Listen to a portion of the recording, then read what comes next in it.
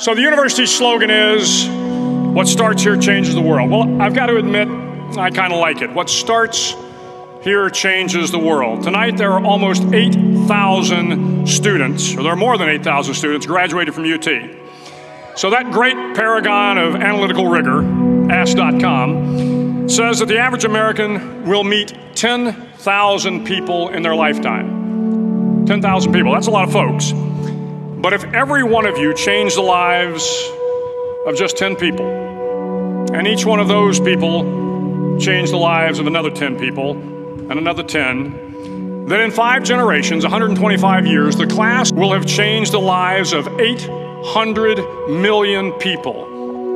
But changing the world can happen anywhere, and anyone can do it. So what starts here can indeed change the world. But the question is, what will the world look like after you change it?